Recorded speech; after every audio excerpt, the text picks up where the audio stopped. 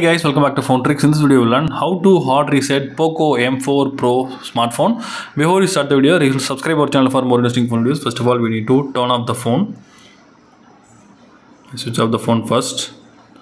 Then you need to press volume up key and power key at the same time. You need to press volume up and power key until the logo appears. Now the Poco logo is appeared here.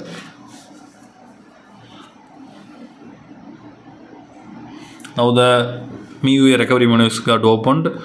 You need to press volume down to open the wipe data. Then click the power button to enter the wipe data.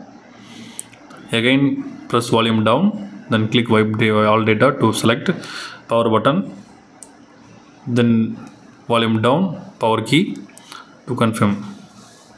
Now the data wiped successfully. Now click the power button to back to main menu. Then click power button to reboot. Then click to reboot system.